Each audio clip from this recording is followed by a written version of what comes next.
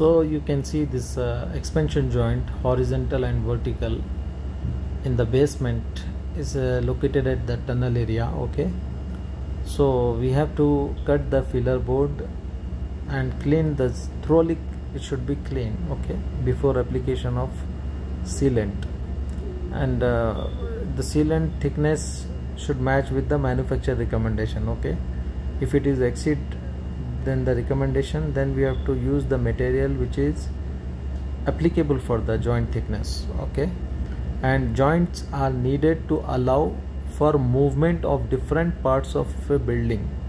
In case of underground basement and foundation walls, the expansion joint is a structural separation between building elements which allows independent movement.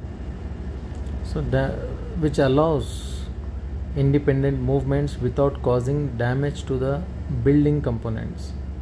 So continuation of the joint through various building components is continuous of the joint through various building components is essential as it passes through the overall structure.